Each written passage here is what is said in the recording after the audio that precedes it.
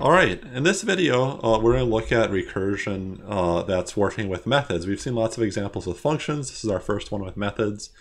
And we're going to use it for something very practical. So currently in Python, right, we've been working with lists, and lists are built into Python. But it's interesting to think about what we would do if lists were not built into Python and we had to kind of build them ourselves using classes. How would we do that? There's different ways. I'm going to show one strategy here. It's called a linked list. Linked lists are much slower than Python lists, especially if I kind of want to look up a value in the middle. The complexity of doing that is different than a real Python list. But in terms of kind of producing the correct result, we'll get that, albeit slowly. Okay, so the strategy for a linked list is that we're going to have these things called nodes that are going to represent each item in our list. Okay, and I'm going to draw a picture over here on the right of what it looks like when we run the code. And I already have a partially complete picture here, but there's more code that needs to run to kind of make this happen. So at least for now, ignore these two methods, right? I'm not using them yet. Just look at the constructor.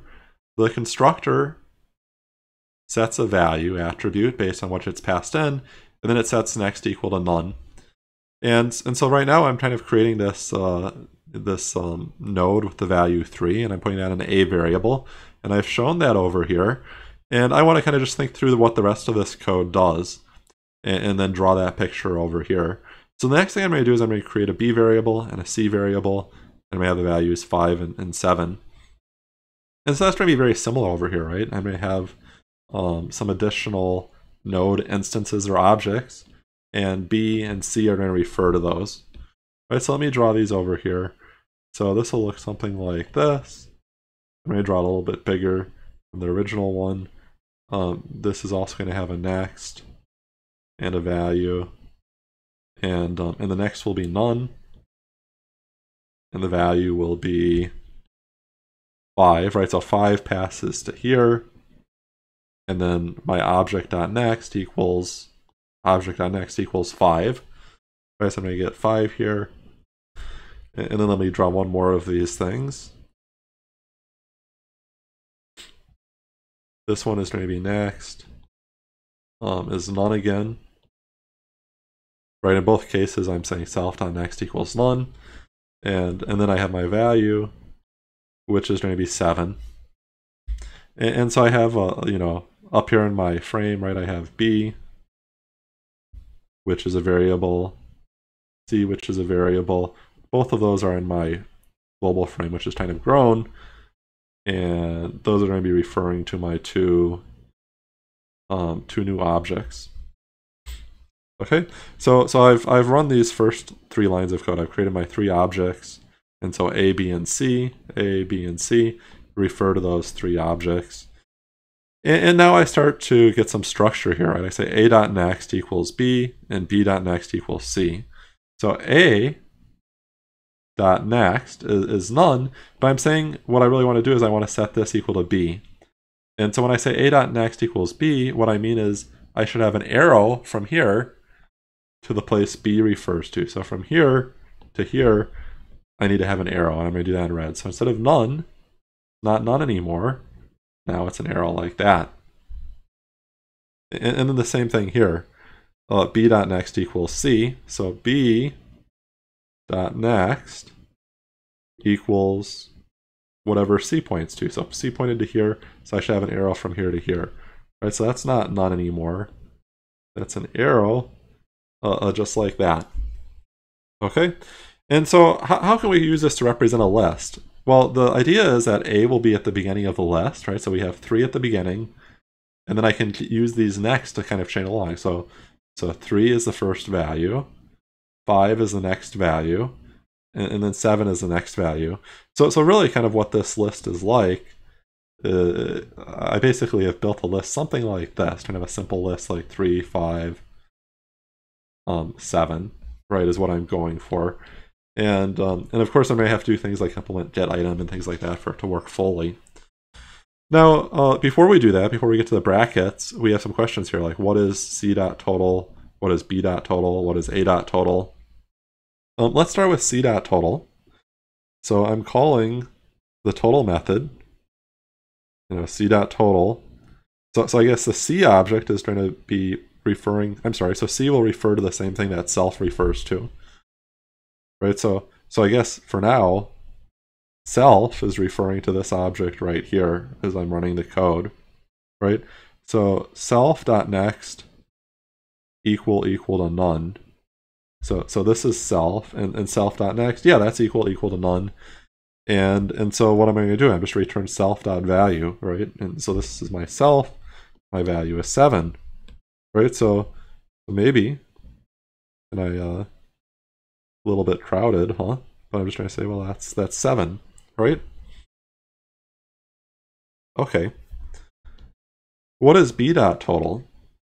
Okay, so b.total, so I'm running the total method, and then, b goes to self, so self is referring whatever b refers to, right? So right now, b is this thing, right?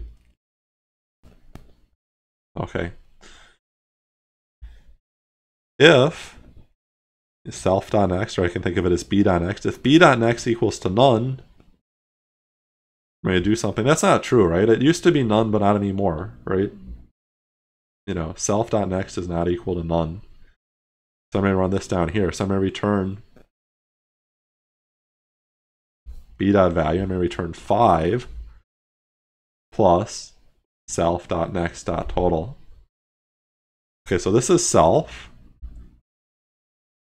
And then self.next is this. So self.next.total is the same thing as c.total,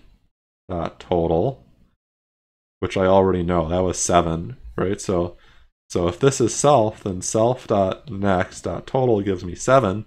And so when I have this line of code here, self.value is 5, self.next.total is 7, and so I guess I'm going to get 12, right? So this b.total is 12. Okay. What about a.total? What does that do?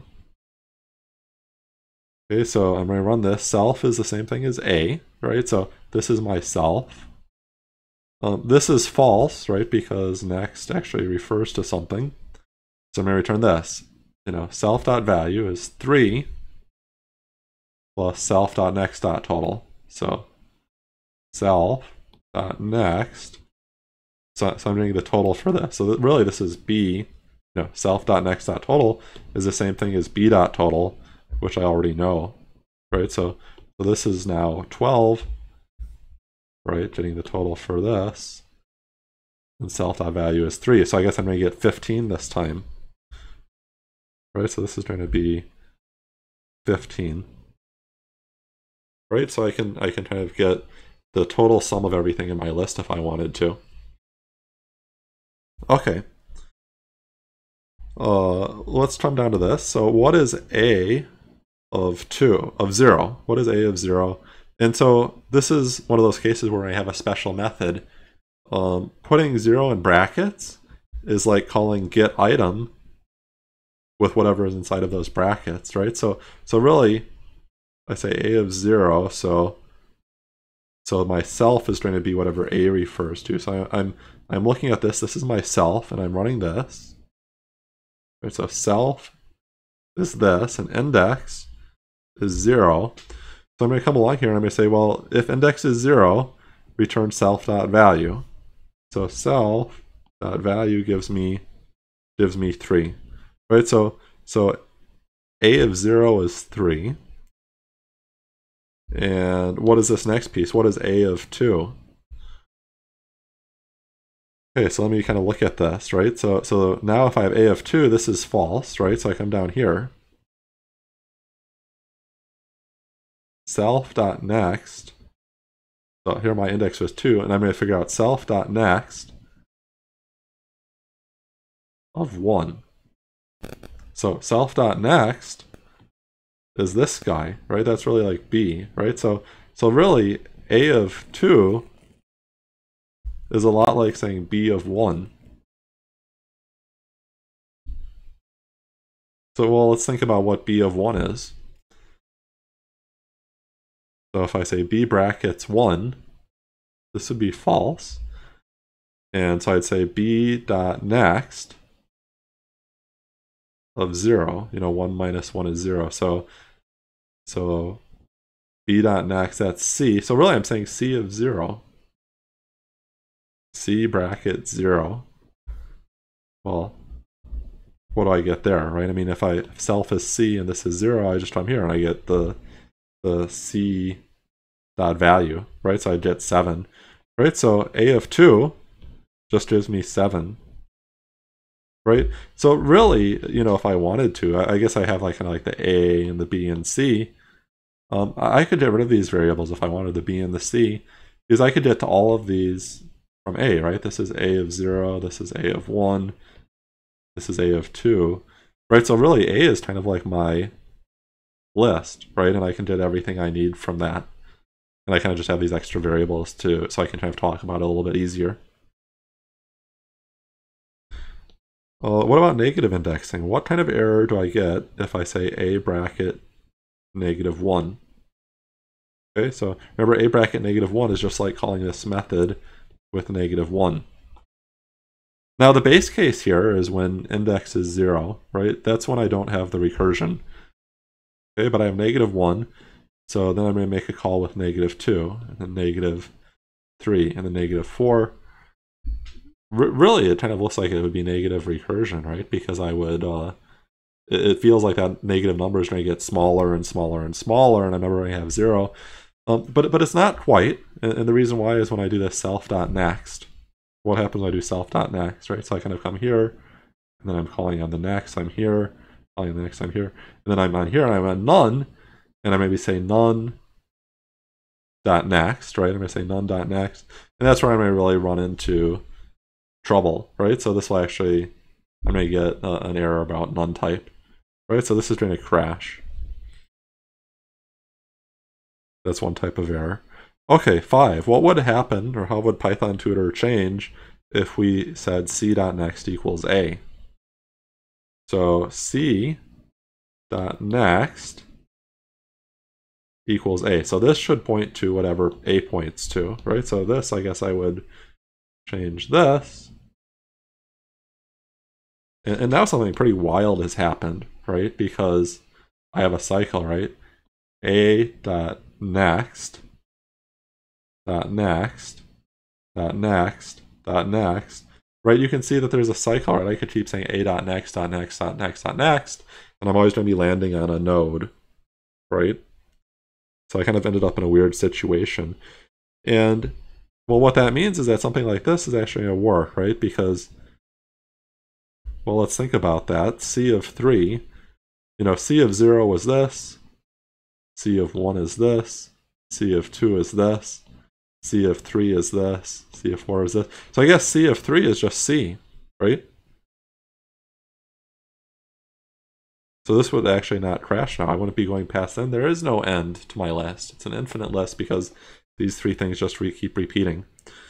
So this would be fine, right? C of 3 is just going to give me 7 like before. Okay, one last one. What would happen if I say a.total? What will happen there? Well, now I'm in trouble, right? Because I've effectively, by creating this cycle, I've created an infinitely long sequence. And it's going to keep trying to sum those things up, and I'm going to get a Stack Overflow error. So that would just crash.